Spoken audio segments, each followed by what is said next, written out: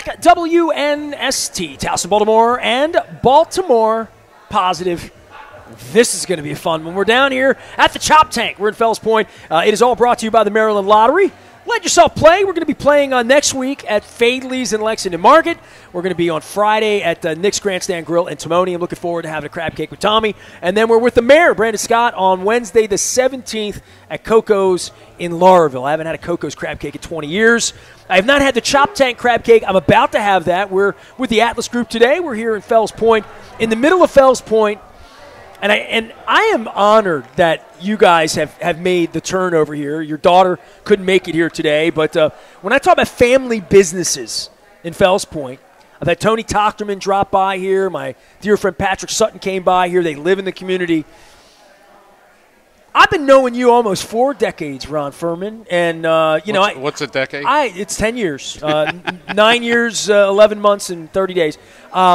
I think of your place. I'm looking at your place here, and I walk by, and I was kidding around with Tracy the other days. I never leave your place without walking.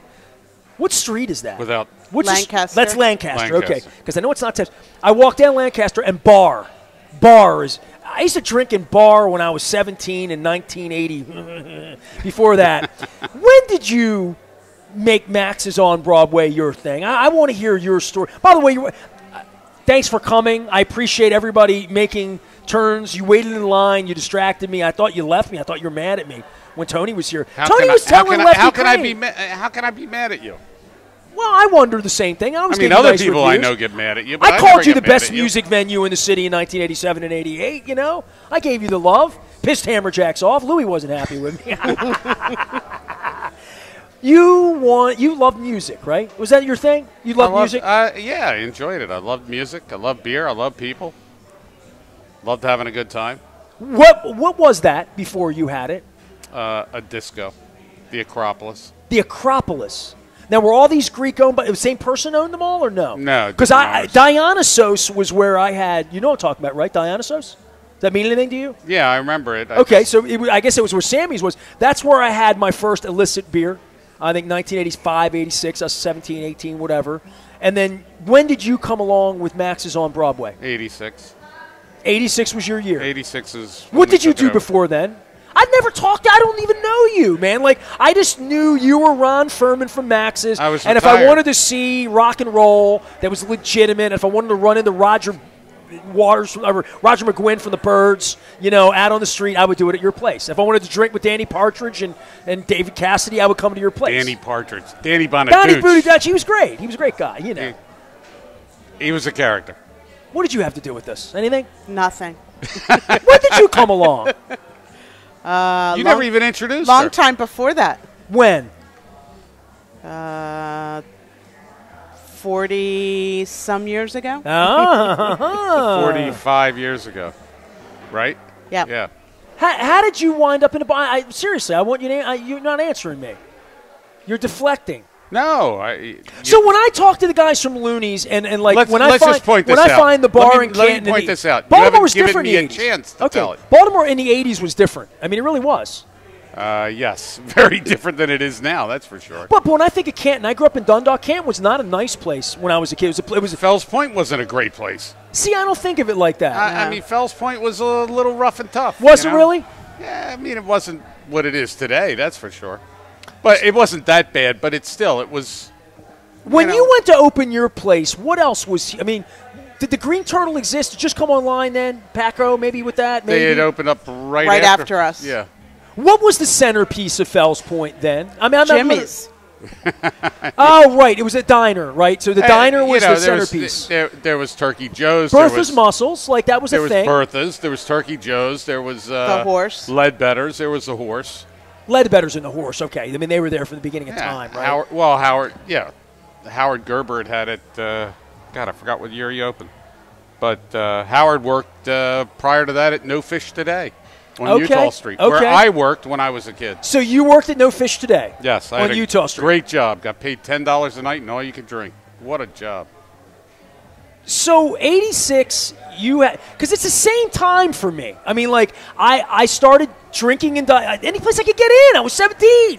Rodos was, still Rodos, but I'm thinking about the disco that was 722. Is that what it was called? 723. 2023. That was that. That was September's before that. September's. Okay, but that was always a disco.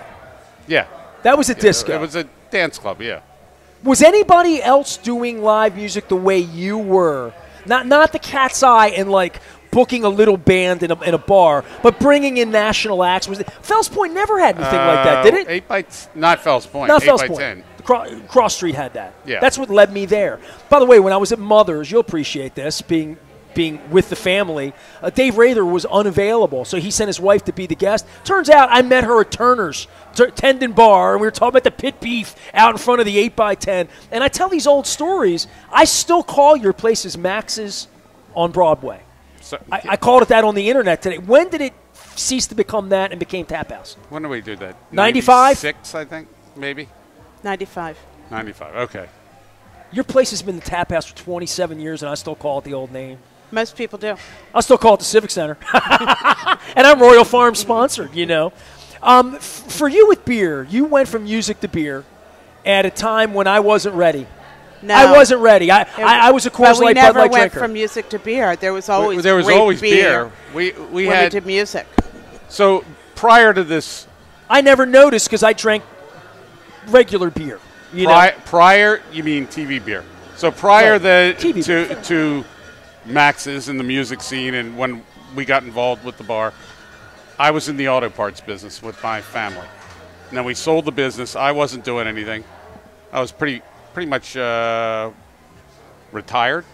My wife was CFO of a long-distance company, and she was doing well. And I was trying to figure out what I was going to do for the rest of my life. And the opportunity came here. Well, you follow passion. I mean, I follow the passion of sports that I mean, I'm wearing my Raven thing, and I like the Ravens and all that, but I don't feel the same way about sports at 53 that I did at 23. We were having problems in the bar, and it was suggested that I come in and take it over. And I told my wife I'd be there 6 months, set up some controls, and then I was... In 86. Yeah, and then I would go get a real job. I never really had any You didn't have control in that. Once Blue Rodeo started playing. Well, I never had intention of leaving, really, but I wouldn't tell her that. But so I took it over, and I started making changes and started bringing in different acts every night. You know, they were doing like lounge acts, like Wednesdays and Thursdays, the same band. Friday and Saturday, the same band. And a blues jam on Sundays. Well, I found you. Maybe you know this. I was the music critic at the paper. Mm-hmm. I was at the News American in 84 and 85. I was 15, 16 years old. Does anybody remember that, the News American? I do, yeah. Some days it comes up. We had a reunion a couple weeks ago down at the Guinness factory, so there were a few of us still meandering around from 1984, 85, 86. And I was sitting in the newsroom, and a guy named Scott LaBar was the entertainment editor, and he said, "Hey, kid, what do you know about Aerosmith?" And I'm like, "I know everything about Steven Tyler. I know the Toxic Twins, Joe Perry, yeah, Dream On." He's like, "Well, he's going to be calling in 15 minutes. Come up with some questions for him." It turned out to be Tom Hamilton, the bass player. So that was in 1984, and I wrote a piece, and then I got Geddy Lee on the phone, and then the next thing you know, I got Paul Stanley on the phone, which was amazing because I was a Kiss fan. It's 1984. I'm 15 years old. I'm Dundalk High. I'm in high school. Those 2 years at the News American, I did my thing, and then I got to the Sun. And when I got to the Sun, everybody was 35 plus. I was 17, 18 years. I was the youngest guy by 100 years. So you were the guy that brought the coffee. At the News American, I was. At the Sun, it was Chinese food. It was Chinese. They opened Young's Carry Out, Pepperoni's Pizza up by the DAC. And I went into Ed Hewitt, the late, great Ed Hewitt, whose son works at Pappas's. I'll be having a crab cake there at some point, too, up to Timonium. And intimidating, but I had all these clips, and I had interviewed Triumph and Rush and all these RE Speedwagon, these bands. And I said, there are 2,000 people at Hammerjacks every night, and I see them, and they're rock and roll, and we should Hammer and Merriweather Post, and there's no reviews. And kid, I'll pay you $25 a store. You call the, and the next thing you know, you opened. Hammerjacks was Hammerjacks. Bud Becker loves to tell the story of meeting me at 17 years of age and letting me into Hammerjacks. I was underage in your place. I was underage in your place. So I don't remember that story. Maybe you do, but I remember with Hammerjacks, Bud Becker, only thing I promised them is I wouldn't drink because I didn't want to lose my job. I had the greatest job in the world. I got to hang out in your bars and write about it, ever get paid for it every night. So I didn't want to drink. I drank in the parking lot, but I never drank inside Hamburger. It was too expensive to drink in Hamburger. Your place was expensive. So as a kid, and you came online, and the next thing I know, 8x10 had bands. Not the bands I was interested in. I was more interested in the Capitol Center and the Merriweather, the bigger bands. But then I got to know the music industry people, and that's where you come in, because they would say, this band's playing at Max's on Broadway. You know that place? Well, I better figure it out. And that's when you came in, and you were always magnanimous because you wanted to see your name in it. You always treated me awesome. Like whatever I wanted, you gave me sort of the run of the place. But I would come down and write about your bands. Well, it was Peter Himmelrich, like all of those bands. Himmelman, excuse me, I'm sorry. My bad. Sam Himmelrich, right, that's the parking lot. My bad. But I would come down and write these reviews and be a part of it, and you were doing something no one else was doing. And you were, to me, a guy doing it on your own dime. You weren't funded. You were like, it was really important that people showed up and drank and paid the band. Really important. It was really, really, like, it was very obvious to me that this was important to you, and that you love music so much. I had a great time, but towards the end, I kind of felt like I was a patron of the arts. That's kind of really like a hard business. It's a tough business. I mean, People I guess don't that's understand the thing that I understood that then. And at the level that we were doing it, we could put 300 people in the place, and one day you would pack the place with a band that everybody heard of. The next day you'd have an incredible act, and 20 people would show up. Do you know my Smashing Pumpkin story? Do what? Do you know my Smashing Pumpkin story? I know mine. What's yours? I paid him. Okay, well, here's the first time they played. The first time they played. They opened up for Rudy, that owned Sticky Fingers down the street. He had a band called Jackpot. I love Rudy, by the way. Rudy's one of my favorite people. So Rudy's band was playing. They opened up for him. I think I paid Smashing Pumpkins $150. And, All right, so here's how the story works. And I told my wife about this. A few months later, they came back and you couldn't get in the room. Okay, I was at the first one. Okay? It was Valentine's night. I had my heart broken. I had a girlfriend break up with me. I'll never forget this. So the music industry people took to me. And I haven't told it, and I'll tell you this. I don't think I've ever told this on the air. I told it to a human being the other day who was interested in the music kind of way of, how did you interview David Bowie and Robert Plant and Jimmy Page? Why you? Why? That's like Almost Famous. I'm like, it's exactly like Almost Famous. I was 17 years old. In 1986, I started writing these at The Sun. In 87, and you can look the date up, the A.S. Abel Company sold The Sun to Times Mirror. Mm-hmm. And I'll never forget, I was sitting at Colgate Elementary, my phone went off, I was with my son, and my boss, Jack, said, very official call, we've been sold to Times Mirror. And I'm like, I don't know what the hell that means, but am I still employed? Yes, good, I'll see you tomorrow. Okay, good. So when Times Mirror came in, and this is before the internet, any of this stuff, they had a wire. You're familiar, like the AP wire, right. The UPI wire. The wire in the old newspapers, right, we had a in the News American, we had this printer that would spit out dot matrix paper, right? You put the little dots in, and you get third inning, Cardinals 3, Cubs 2. Here are the pitchers, and it would spit out. Then computers came, green VDT, and this is the time I am. So my stories started going out on the wire because of Times Mirror, and every newspaper in the country bought the Times Mirror wire. So when the Rembrandts would show up and play at your place with this hit, do you remember once upon, so like, okay, I interview those guys and I write the story, and the publicist is very happy that I write the story, and I'm not really sure why, because I think I'm special. What's special is it went out on the Times Mirror wire, and when the Rembrandts would play in Philadelphia next week, the Philadelphia paper would pick it up. And when they would play in Providence the next week, the Providence paper would pick it up. Your story. My story, and it would be special from the Baltimore Sun. Do you remember the story when the Rembrandts played at Max's? I was there that night with the candles and the lights going out. So we'll tell that one in a minute. But the publicist always reached to me, and I was a trendsetter. I was an influencer. Because if I wrote about your band, it went up on the wire, and if the band showed up and you had space in the paper, and you're the editor, and you're Ed Hewitt, and you're 80 years old, and you don't know the difference between Smashing Pumpkins and Rudy's band, you'll put the story in the paper because they're playing the local place. And you also stroke the Ron Furman of the local place, and you're being local in your local paper because this national band's coming in that wrote the Friends song, and not yet, but so the publicist and the record companies always gave me the prime stuff. And part of the quid was when the new band comes, the reason I got the Rembrandts, they wanted me to write about the Rembrandts because they gave me ZZ Top, or they gave me a big band. So they're like, hey, we gave you David Bowie, dude. Write about Smashing Pumpkins because nobody's ever heard of them. I remember the first time I saw Live in your place, too. So Smashing Pumpkins happened because the girl at the record company called me and said, Nesta, they were always from New York, Nesta, got a new band out of Chicago. You gotta go see this band, Smashing Pumpkins. And I'm like, the hell is Smashing Pumpkins?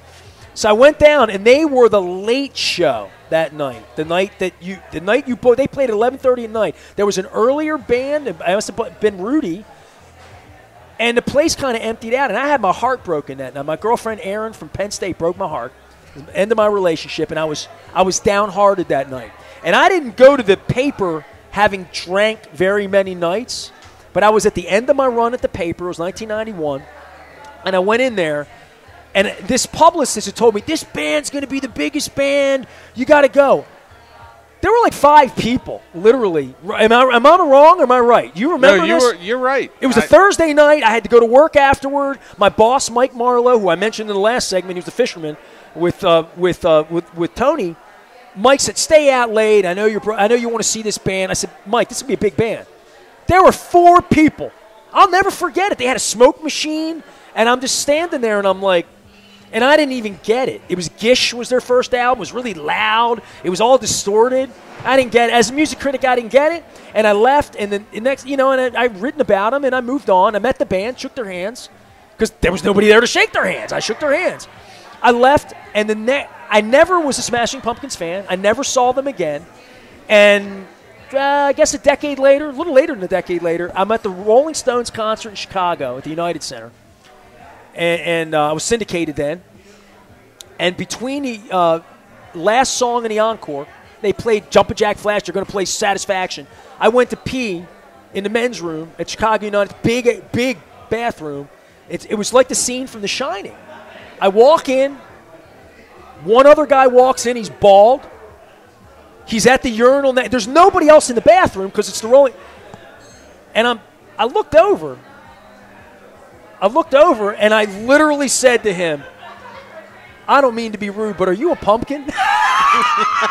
And he looks up from the urinal. He's like, yeah, man. I've said, and this is when I went in there. I'm like, dude, I saw you at Max's on Broadway in Baltimore one night, like a Thursday night. My girlfriend broke my heart. And he's like, dude, there were like 5 people there that night. I'm like, yeah, I was one of them. So that's all I got for you. I got a Smashing Pumpkin story for you. That's it. Was it a good review that you wrote, or I didn't review it. I had previewed it. I had interviewed them so people would come and see them. Clearly, nobody bought the Evening Sun.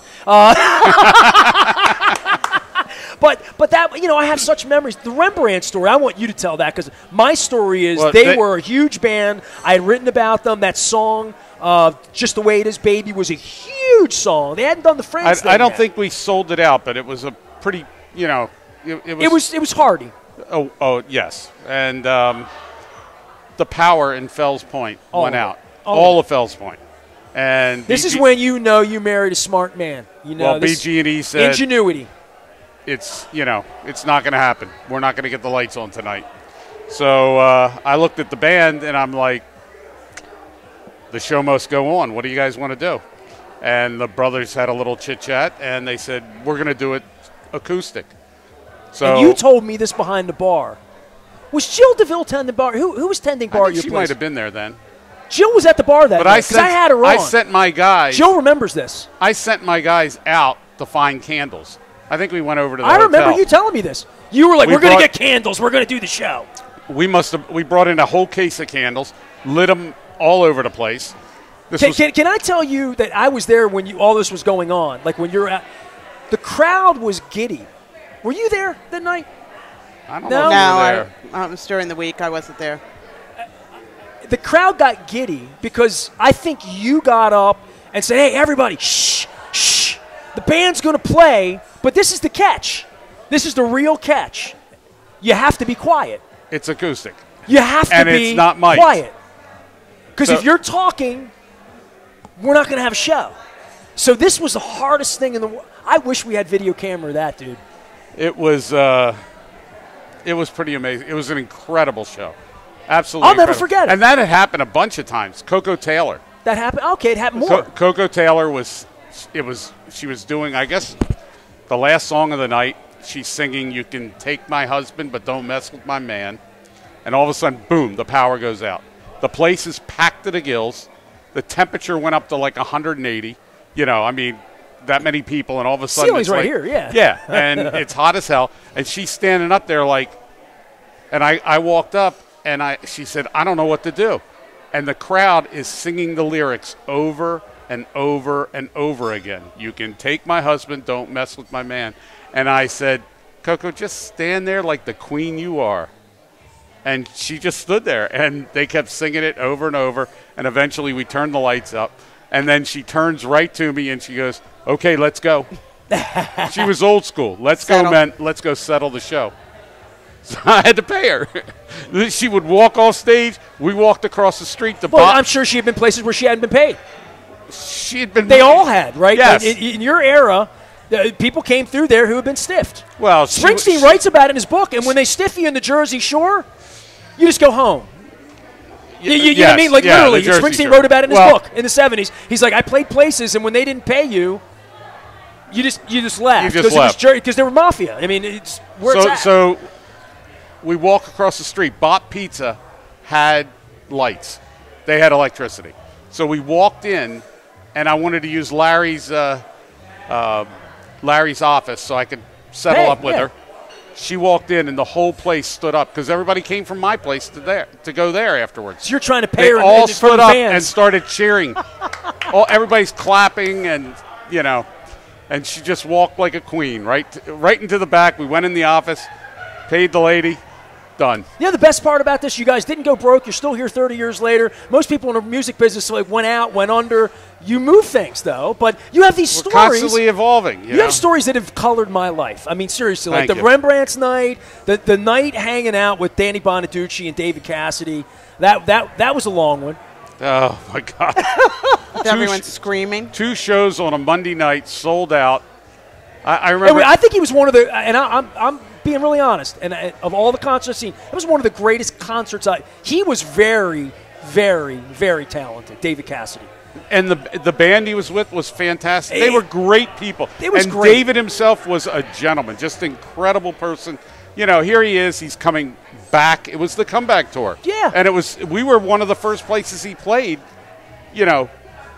before he went back out on the road. Do you remember Lou Cedrone? The music or the movie critic from the Evening Sun. Yes. Lou Cedrone. He had like an Oscar that looked like him, and they did the Lou's every year, the Cedrone Awards.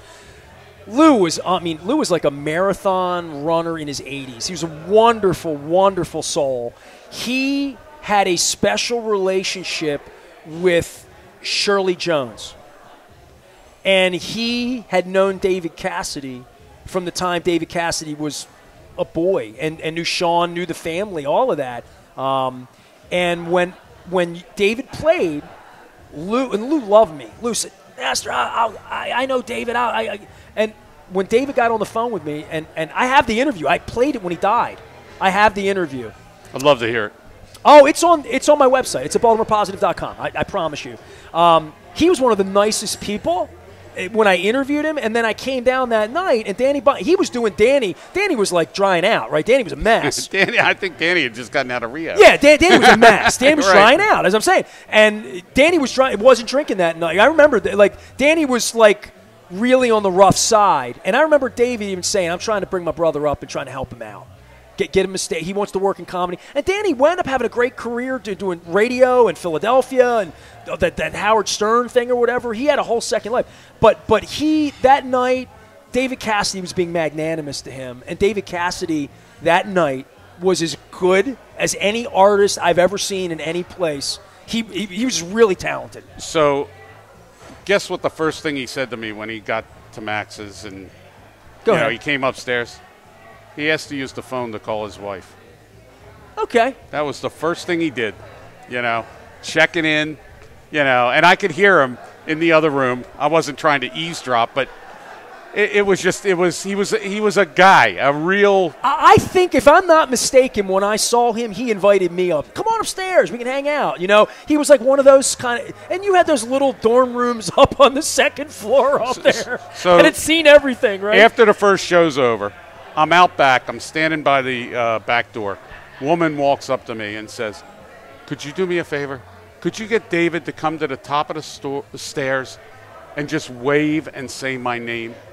I said, "Ma'am, I can't do that." She goes, "Please, I'm 55 years old with a heart condition. What do you think I'm going to, I'm harmless." I said, "Ma'am, what's your name?" I said, "The second you see him, you are going to bound up those steps." And no. This is a guy who, I don't know if you know this, when he did the stadium tours, they had riots. No, women were ripping his clothes off. They turned over limos looking for him. They did a Partridge Family episode about that, about him being so popular that they were ripping his clothes, but that was his real life. We still have a bag. He lived a really strange life in that way. We have a bag in the archives of the things we picked up off the floor. Panties? Yeah, things like that. Things like that. And love notes and teddy bears and... I mean, it's a whole different, yeah.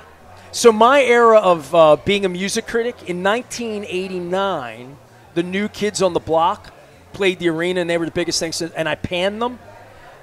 I have the pictures and the letters. They picketed. A bunch of girls came. This is pre-Instagram. They came down to bully me. I swear, I'm in the building. This was before internet. This is 1989. So, could you imagine if that happened now? Ron, if I did show and tell, next time I do this, I'm going to come back to Fells Point. I'm going to do another show sometime soon. When I do, I'll bring you back. We'll do show and tell. I have this. They did a whole page of the letters of pissed off girls. And they're all, Cindy Smith from Clarksville. And I'm thinking, all of these girls are 35 years, 33 years older now. And so a couple of the names I actually recognized and whatnot of people that wrote. But there were pictures of girls picketing on Calvert Street. And it says, "Fans of the New Kids criticize the critic." That was the headline. And it was a whole broad sheet of nothing but pissed off fan letters about. So when you talk about passion for teen idols. Well, you got to think about that. That was real passion, because nowadays all they have to do is be a keyboard warrior and just type up a letter. They had to get in their car. Well, Mom probably drove them, but brought them down to picket. I love seeing the old pictures of the Beatles, the girls all aghast when the plane's landing and all that. K-pop still has that. We don't have that anywhere else. Ron Furman is here, the Furman Family Joy. For you guys in doing this with beer and being, what you said, the front end, you said that TV beer. TV beer is what I did. I promoted Coors and Miller and Bud. They kept WNST alive. Nothing wrong with it. Fed families for a long time. And I remember you were the front guy doing fancy beer, Gucci beer, European beers. Back then they were microbrews. Before that. Now they're craft beers. There was so I'm Venezuelan, and when I would go to Venezuela in the 80s, I would drink a beer called Polar. Es un tipo de cerveza, and hecho Venezuela. So you get it in Miami and in Fort Lauderdale, but you could never get it up here. There was a bar in D.C. Brickskeller. I was going to say Rathskeller, Brickskeller. The Brickskeller, and this is 92, 93, 94. My friend David Hiller had the Outside Pitch, the old Oriole magazine, lived down in D.C., and he told me, they have your beer down here. So 1992, you get in the car and you drive down to D.C., and I had 2 Polars or whatever, and I felt like I was special because I had my Venezuelan beer. And anytime I've been in Miami in the 90s, I would bring a 6-pack home, whatever. But I've never had a Polar here that I bought here. I don't even... And then Venezuela has embargoes and all sorts of stuff. When you started doing the beer thing, I was still drinking, blonde light beers. I had a Guinness earlier. I don't think I had ever had a black and tan in my life until I was 35, turn of the century, probably sometime in 2000, like that. When did you make that? You made it in 95 to a tap house, but when did you see that happening? Because I'm thinking, Matt Crow. Of course, everybody knows Matt Crow, right? Yeah, well, Matt had sold those beers, and I was married, so I was living downtown. It's 06, 07, 08 is right around the time I had my first peanut butter porter or my first anything like that. I was a 40-year-old man at that time. So tastes were made. You jumped across and said you're going to be the Brick Skeller of Baltimore. You were – Well, when we did music, I still had those coolers behind the bars. And we probably what did you have? Like what Becks? Those were the Lowenbrow. There was an importer called Merchant de Vin that was bringing over like. But what were the beers that sold? I guess Smittix or Foster's, right? Sure. Like, you had Foster's, yeah. That was a big beer then. Heineken was just kind of catching on then, kind of, sort of. It was pretty popular at that point, you know. It was the most popular beer of that kind. They thought it was really fancy because of the top, you know. I was going to say you had Grolsch. Yeah, I mean Carlsberg, you know. Carlsberg. I didn't like any of them. You know what I mean? Like, and so you had them, and I never noticed it because I wasn't like, oh, I'm going to try a new beer tonight because Ron turned me on to this dark motor oil is what we call it, right? It looked like motor oil when you dumped it out, right? We're laughing now, but you wouldn't be laughing. It was 1992 because I'd say to you, dude, I care about you and your family. What are you doing selling this, man? Like, how's anybody ever going to come in and pick between 1,000 beers? You saw it, though. I would tell people you never have to drink the same beer twice. You know, life is an adventure. Do something, you know. How many different beers you have now? 1,000? Oh, over we have over 1,500 different bottled beers and 107 rotating taps that always change. So you said something to me really interesting in the beginning. You're like, there was this one importer that we did the Kolsch, we did the stuff that people wanted with the funny tops. At what point did that really jump? I mean, I'm thinking locally like Duclaw. I'm thinking locally about the first local. But what probably changed when the bar down on Cross Street, what's his name? Clipper City. Hugh Sisson. Hugh was before you. He was the first guy I met that was really into beer. Here's a funny story, though. I was friends with Joe Gold, and Joe had worked for Young's. I ran into Joe a couple weeks ago. Joe's a great guy. So Joe and I, the building on the corner on Boston Street. Hudson Street? No. I forgot what it's called Hudson now. Street Stackhouse? No. Right next to the little shopping center there. The Safeway? Yeah. No. Okay. But it was a sushi place. I don't know what it is now. It is a sushi place. It's a sushi place now. Weber's on Boston. No. Yes. Whatever. Was it Weber's on Boston? Didn't Bo Hager have that one time? It's Katana's now.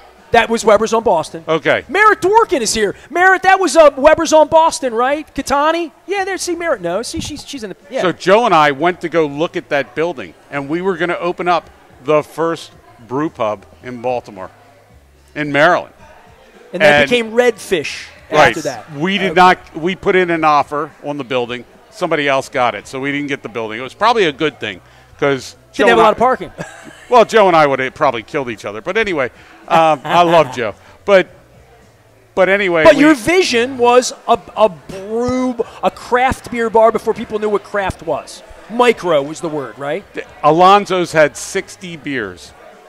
They had a list. You went in and they had a list. And burgers. Big burgers. And I was like, they got 60, I'll have 600, you know. So I think at the time with music, we probably had like 300 different bottled beers. We didn't have bragged the draft. About that. That was, when you said you had 300 beers. People came in and they'd look at it, and that's a neat label.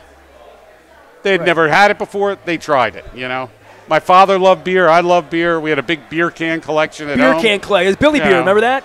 Back in the 70s? Yeah, there you go. What didn't taste good? It's horrible. $100 a can. I think I still have a six-pack somewhere. Well, I would say for beer and what it's become industry, and for our state, for Guinness and what has happened there, and I think the brew pubs.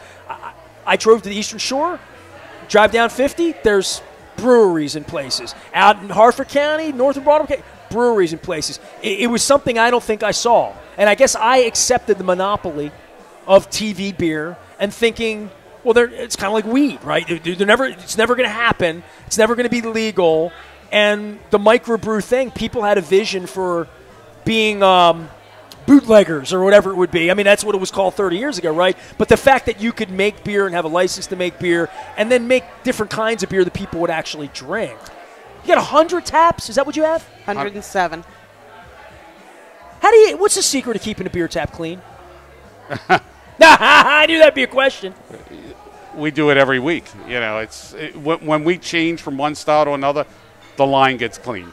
When Jason rotates it, every 2 weeks, he's rotating them all and cleaning them out. And tell me about the menu. And it's not cheap. I know you're proud of your menu. I'm real proud of the menu. I'm proud of your menu too. I had delicious barbecue last year. I had some beans. I got to stop and get some food to go. During COVID, we were trying to figure out how we were gonna get back into business. Our menu was too big. It was too, and we lost our whole kitchen staff. So originally, I went up to Outlaw Barbecue, Steve in Hampstead. Go up there sometime. Great product. People have bragged. I haven't been to his place. It's great. It's the barbecue tour's next year. I'm doing the crab cake tour right now. We'll start at Steve's. I'll take you over there. Fair enough. And I don't have to be on a tour to eat barbecue, dude. I don't even talked into that. You don't have to twist my arm. Well, I went to Steve, and I'd known him from going in there and getting food, and he knew who I was and what I did. And I said, Steve, I got to reopen. Help me out. I want to do a pit beef. I can figure out how to do it myself, but it'd be easier if you showed me how. He basically took his arms, put them around me, and said, let's go. And he showed me everything that I needed to do. Portions, everything. It was really touching that, and I get tears in my eyes sometimes when I talk about it. But it's a hard thing when you're going to make a move like that. I mean, look, I made a move to Baltimore Positive from being the Nasty Nestor sports guy. When you start to move things, it's scary. Imagine when I went from music to what I am today. Right. I was scared to death. I called up J.D. Considine, and I said, hey, J.D., music last show's going to be January 1st, 1994, and I'm done. And he said, what are you going to do? I said, I don't even know. And that's I got the truth. a bar. I said, I'll figure something out, Yeah. but I'm not doing what I've been doing. I'm not making, I need to make money. So I had a family. I had to start bringing in some income. Anyway, back to the present. Yeah. She's like, yeah. Make some money. Now she'd like me to come back to work more. But 107 taps. Somebody's got to look after them. Anyway, where was I? Bring me back there. I went to Steve. We make a barbecue. So Steve helped me get started, and then my son-in-law, who is a psychologist who works at Hopkins, who is also an incredible cook, he came in and helped me put the whole menu together. And it's what it is today. We smoke all our own meats, smoke portobello sandwiches, everything, and it's great. I delivered 80 sandwiches this morning around the corner to someone. Well, so if you they're well fed today. So people, as you're coming back to work, if your office needs food, we can feed you. Come down, try it out. And he's got 1,000 beers. Just don't drink them all at once. If you do, we'll pay for the cab ride home. Well, I appreciate you guys coming by and telling some stories. You're like, what are we going to talk about? I'm like, beer, music, barbecue. Who would listen to that? I'm such an introvert. I don't. It's like you got to get can't him out. Get a word in. You got to get him out a little bit. Where's your daughter? Where's Brina? What's going on here? She's our daughter's in the events business. So during COVID, she came in. She helped us get back open. She's still. Last time I had a growler over there is because of her. She's still putting time in over there, but she had an event in where's she? Miami. In Miami. She's in Miami, and she's a big. I wish shot. I were in Miami. I canceled my trip to Miami last week. My back's been just killing me. because you were here, right? Nah, my back's a mess. Sitting here is killing me. I'm sitting on a pad. I had needles in my spine 16 days ago. Man. I've had those before too. They suck. Getting old's really tough. Man. But remember those days of the Rembrandts and candlelight Rembrandts and Grolsch beer with tops that come off? That happened. We lost power with Amy Mann one time. Ah, God, I love Amy Mann. I love Amy. I still love Amy Mann. I have such a crush on Amy Mann. I interviewed her in the Till Tuesday era at Hammerjacks, and she autographed some stuff for me, and I still have it. And she wrote, to Nestor, fond remembrances. Love Amy. She was supposed to be our last show. No, what was your last show? No. The last show was Why Not. Oh, okay, all right. That was the last show. But now, Peter Himmelman. She played the last month. Don Dixon played. What's his name? Don Dixon produced the greatest rock and roll album ever, Life's Rich Pageant from REM. Don and Marty, when I did my 20th anniversary, I did it. We did a show out on the square. Don and Marty played your place all the time, right? Right, but they came up and I hadn't done music. I don't remember, 10 years. And Don and Marty came up and did the show. You still do music once a year at Fells Point Festivals down here. That's not me. I know. You sent Kimber on that. That's fine. Let her deal with the bands. Yeah, I'm done. I'm tired. You go watch the Jim Blossoms. You I'll need to tell pay you, them. I went. Everybody, look. Check your calendars. Lancaster Blues and Roots and Blues Fest. Gail and I just went. It was fantastic. Lancaster, Pennsylvania? Yes. My friend Rich Ruhoff produces the whole thing. What weekend is it? Well, I think it's going to be in July. It's in July next year. It was just a few weeks ago. Joan Osborne played. Charlie Musselwhite, Sweet Lita, and Ron Holloway. I walked up to Ron after the show and I said, "Hey, Ron, when was the last time you played Maxis?" And he went, "Buddy Guy." I said, "Ron, you know who this is?" And Ron, it's Ron Furman, the owner. And he was like, "Oh my God!" And we just sat down and started talking. I had pizza at Bop after your show. Gail and Ron are here. We're we're Broadway. I had my first. Wait, I got to give a plug. To? I wasn't finished my story. On what? Barbecue? No, on Lancaster. I'm going to give a plug to Rich Ruhoff. What do you want, man? That's what I'm here for. Do we got enough time? No, maybe I have enough. You're going to make the time for me. For you, yeah. So Gail and I went to go see a show the last day at the Blues Festival. It was 12:30 in the morning, or not the morning, but the early afternoon. The first act. Is this outdoor, the Lancaster thing? No, it was indoor. Okay. Everything was indoor. Okay, all right. So this is on the main stage in the Civic Center. We walk in.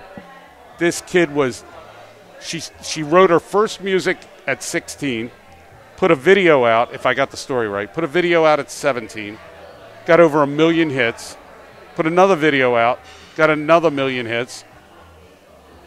Before she turned 18, she had a major record deal, never left the house, she lives in, this is during COVID. Right. So family lives in Tampa. The record company said, you got to move to L.A. She's working with some really big people. This kid just turned 18. Name? Her name's Vella. Vella. V-E-L-L-A? A voice like you would not believe. Rocked my world. Oh, my God. He's still a music guy at heart. You still want to open the place back up when you're down here. I'm sitting there and I'm going, man, maybe we could do this again. I think my wife is like, don't even get the idea. She's a star. If we put the Greenberry Woods back together, I know. Is that good? You like that? That's a pretty good reference, right? Good guys. I don't even need the internet, the Woodies. Thank you, guys. I appreciate you, man. I appreciate the barbecue, the years. Part of the tapestry of my life, you are, Ron Furman. Well, thank you very much. Thanks for having me here. I love that the almost famous people of my life that are still around. I had Jimmy Babjack on from the Smithereens, one of the greatest thrills of my life. I was at Bo Hager's, 92, I'm on the radio, 92, 93, just on the radio. But we were eating crabs when they had the crab deck there. And Steve from Mix 106 Steve Cochran was running the place for Damien. And there was a band playing College Night on Thursday, and the drummer came back and knew the band and said, will you guys get up and play? And it was just Mike and Jimmy, the drummer, and Pat, the singer, weren't there. And they're like, yeah, what do you know? Stones, who? What do you want to play? And he's like, I want to play Smithereens song. And they're like, well, we know that, but like the guys in the band know the song. He's like, nah, I'm just a drummer in the band. I love you guys. I want to play, but like, I want to play Smithereens song.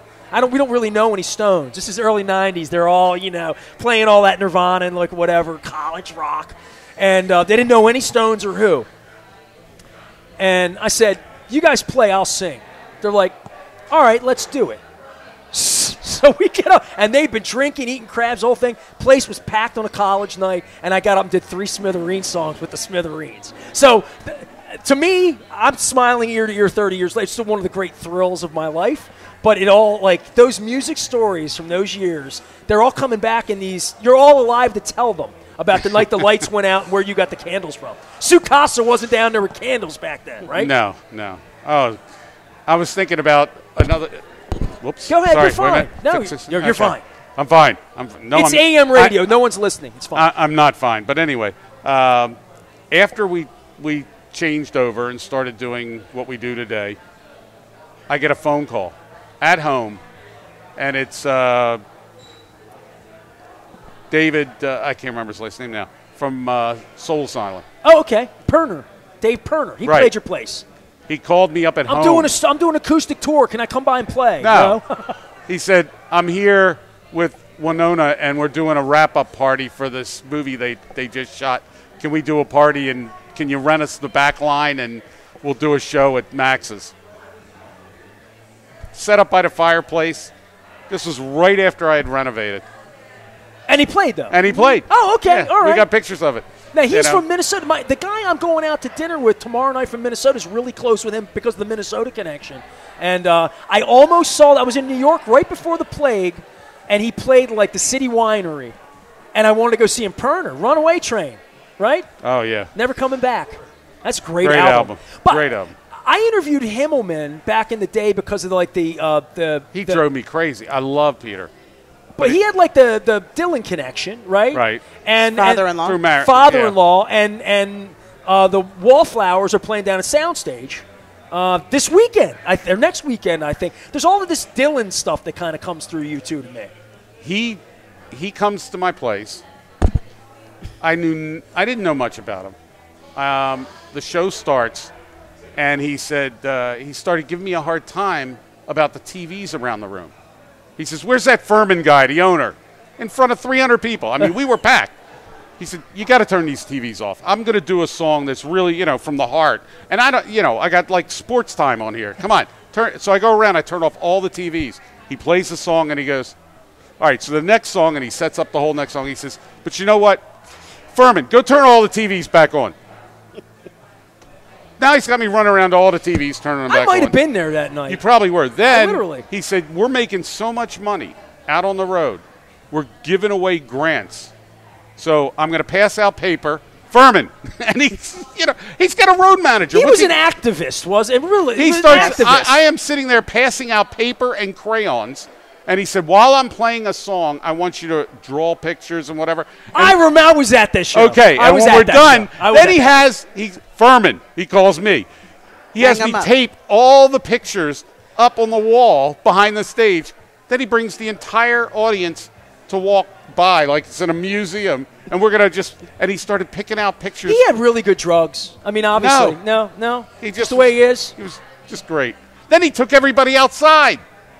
The entire 300 people, he takes them outside, plays on the square. The police come. It was crazy. One time. No wonder you quit the rock and roll life. I did. These are the stories I didn't know. Wait a minute. I'm like, why did Ron give up other than the money? I did the first rock and roll show at the Walters Art Gallery.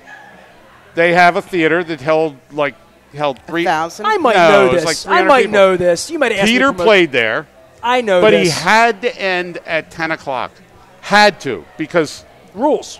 Well, it's a museum. It's like there's precious objects there, so they got to close the museum down. 10 o'clock, he won't stop playing. So Tom walks over and unplugs the guitar, his road manager. He walks over to the piano, starts playing the piano. He walks over and he pushes the piano. Walks over to the drum set. So the band's picking up all the gear, and then Peter gets up and goes, "Everybody, go down to Max's. We're finishing the night right." So, half the audience comes to Max's. It was a Tuesday night, 3 bands for $3. They all walk in. I asked the band, "Hey, can they borrow your instruments for a little while?" The band was enamored. They loved it. They got up and played the rest of the night. You should write a book, Furman. Good seeing you, Gail. Good seeing you. Good seeing you, Ronnie. Take care. Next time, Brina's coming on now, all right? We'll talk about event planning. I'm sorry we didn't get a crab cake, but I did get a beer and you got a ginger ale. And I got great stories. This is how you got me here. I love you, man. You said, "Hey, come over and have a crab cake." It's crab cake tour. You want a crab cake? I'll get you. I'm going to get you. I'm going to get a Merritt's crab cake. Here. I'm going to. Eddie, did Eddie Lauer stiff me? Is that possible? Would a musician stiff me? Never. I mean, is that even possible? Where's Ed Lauer? I got to text him. He was supposed to be here. I thought he was going to come sing to me. I thought we were going to talk about Baltimore City. I'm so glad you didn't. What do you want to know? We're trying to fix it. I hope so. We are. I mean, we are. Fix it. We got to fix it. Well, that's what this is about. This is about good people in good places, and we want to make the city better. We do. It's not going to be easy. Never easy. In my lifetime, you promise? I can't promise. I promise I'm going to try. I don't know how long you're going to live. I better hurry. Ron Furman is here. Gail is here. Brina's not here, but Max's is here. It's right across the street. Stop by, get some barbecue, get a beer, get a growler. We're down here at the Chop Tank. I have my Chop Tank glass. I was holding that up. It's all presented by the Maryland Lottery. Let yourself play. We're going to be Let's see. We did Silver Spring Mining Company in Perry Hall or White Marsh. Depends on who you ask. I learned that yesterday. We're in Fells Point today. On Wednesday, we're at Lexington Market. We're going to be at Fadley's eating some crab cakes down there. Some good guests. Brian Frost, our Attorney General, will be there, as well as Ben Jealous, going to join us on Wednesday. Friday, we're at Nick's Grandstand Grill in Timonium. A lot of friends, Jim Reese, some others coming out to join us. And then Mayor Brandon Scott on Wednesday the 17th at Coco's Pub. Haven't had Coco's crab cake since the 90s. I got to have the last word. Go ahead. Say goodbye. Hey, goodbye, everybody. But I want to tell you something. Baltimore still is a great city. It's got its problems, but it's a great place. Come on down. We definitely, Fells Point, I know we've had our... Well, this is the reason I did the shows on Friday afternoons between like 2 and 5. I figured it'd be soft and quiet, and when it ends, I'm here and going to have a beer, and it's happy hour. My wife just asked me how I'm doing. I said, come on over and have a beer. Is she coming over? Yeah, I think she's going to come over and have a beer. She'll probably want to have pit beef instead. Well, she's had a lot of crab cakes. Does she drink real beer? Yes. Okay. I'm going to text her right now and say, Ron Furman says you should come down. Ron Furman says you should come and drink beer. Okay? There you go. There you go. I'm going to be waiting for her downstairs. She drinks the expensive stuff. Gail's buying. She's worth it. I am Nestor. We are WNST, AM 1570. Big thanks to the Maryland Lottery for sponsoring this. Let yourself play. We're playing. It's the Maryland Crab Cake Tour from Fells Point. Back for more. Merritt's going to join us, and I'm looking for Ed Lauer.